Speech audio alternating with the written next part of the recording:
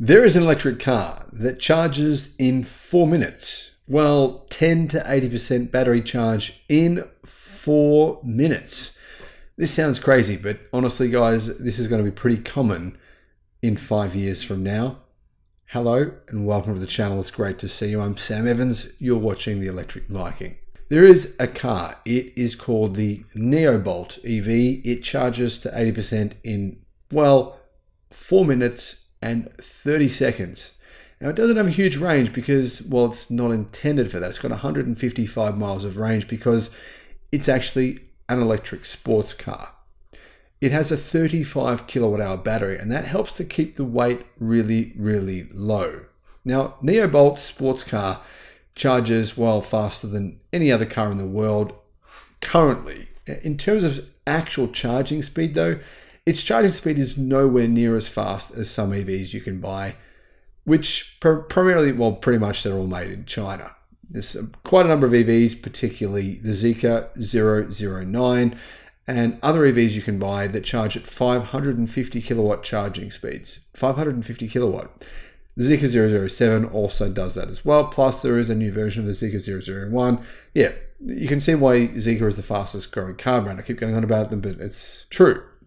550 kilowatt charging speed. Imagine how fast your EV could charge if you had a charger and your EV could charge that fast. It'd be around 10 minutes for most EVs with, 300 plus miles of range. That said, this new EV will charge at twice the speed of most of the fastest charging vehicles today, said the company. And that is because it has the ability to charge at a constant current of 500 amps.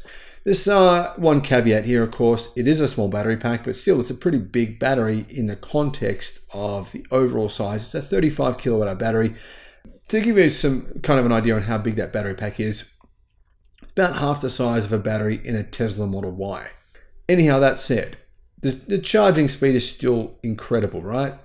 Now, Neobolt actually believe that their batteries, which use next generation patented carbon and metal oxide anodes, have an innovative low impedance cell design and integrated power electronics and software controls, which basically they're saying they have advanced battery technology that allows their batteries to charge at pretty impressive speeds. Well, not pretty impressive, very impressive. They claim to have solved problems related to battery degradation.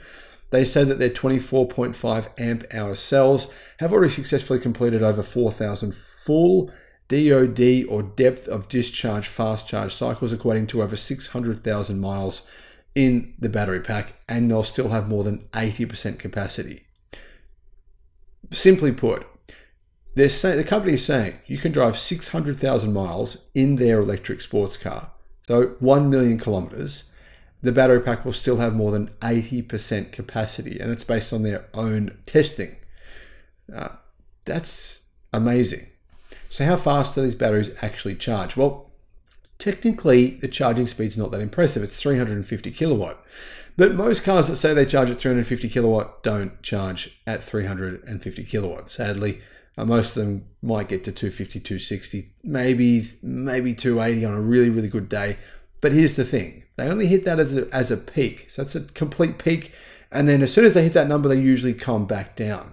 However, they're basically saying that they can hit a 350 kilowatt peak and hold that peak for a fairly long period of time.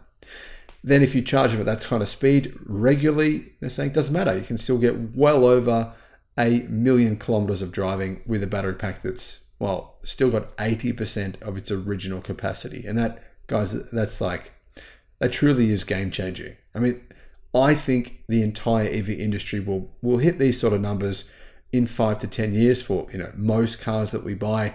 So that's what we've got to look forward to. This is also a very light car. It's honestly one of the most impressive sports cars I've seen in years. It weighs 2,750 pounds. That's 1,250 kilogram. It was actually designed and engineered with Callum so that low volume production would be possible. When will these cars come out? Well, apparently the company will be producing batteries this year, or they say within 12 months for this vehicle, and they're hoping to actually bring this car to market next year. I'm personally a big fan of this thing. I think it looks good. The performance is staggering. The weight is really good. Do you really need more range than this in an electric sports car if it can charge at these speeds? Probably not. What do you guys think? Let me know in the comments. Thanks for watching.